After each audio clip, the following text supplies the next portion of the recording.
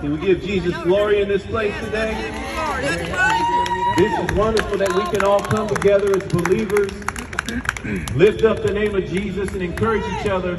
And I'm going to go back to the book of Ephesians, because in Ephesians 4 it talks about why God appointed ministry gifts, and it's for equipping the saints for the work of ministry. And I believe God wants us equipped in this hour and this time to go forth and to preach the gospel, to reach people in our cities, in our communities, and our jobs. See, God didn't call us just to be saved and to go to church on Wednesday and Sunday. God called us to be effective in our communities, to raise up a standard, amen? But we can't do this ourselves. The only way that we can make a change in our cities, make a change in our homes with our children, to make a change in our jobs, is to be led by the Holy Spirit. When Jesus left, he said, I will not leave you orphans, but I'm going to send the helper, and that helper is the Holy Ghost, amen? And in Ephesians 1:13, it says we've been sealed, amen? The Bible says through the repentance of our sins and the trusting in Jesus Christ, that we are saved, that we pass from death to life.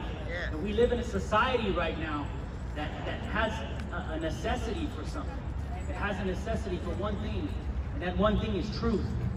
And Webster's dictionary defines truth as one thing in accordance to facts and reality. It's one thing. There's one truth to one answer. And the truth in this world is that Jesus Christ is our everything. Is our everything. We live in a society, it's a society that's built on my truth. We have something called relative truth or subjective truth. That each individual has a truth that they derive from how they grow up, or maybe where they live, or their creed or religion.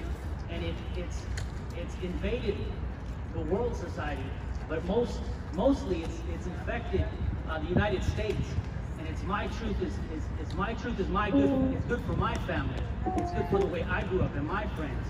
And your truth is your truth. But that's not what the Bible says. The Bible says as we draw near to God, He draws near to us. And in that process of drawing near to God, we get something. We get one thing, and that thing is truth.